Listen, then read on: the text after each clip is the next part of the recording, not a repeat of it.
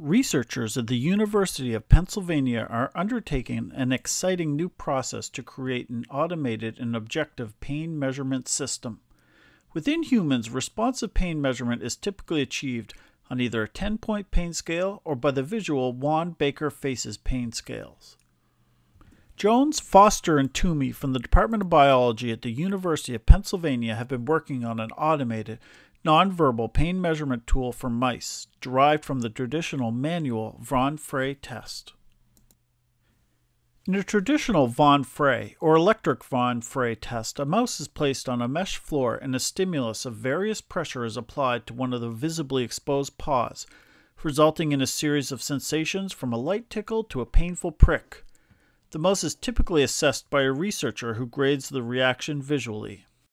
The traditional approach of manually scoring paw lifting suffers from an inability to determine whether paw movement away from a stimulus is motivated by the experience of pain.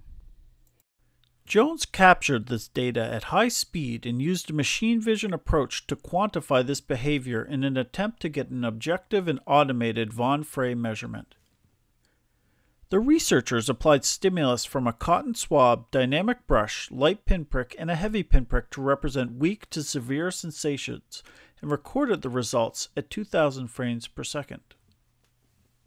ProAnalyst was used to manually label and track the center of the stimulated paw, producing a 2D motion map of the event, tracking event duration and peak elevation automatically and outputting the maximum paw height, lateral velocity, vertical velocity, and the total distance traveled by the paw, resulting in a variable pain score.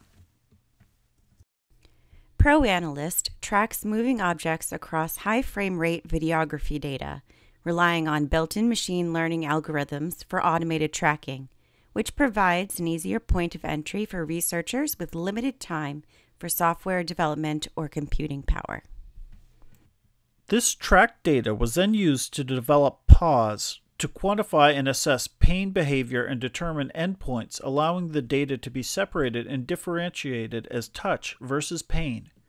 In general, the paw trajectory patterns gathered from deep neural networks resemble those of ProAnalyst.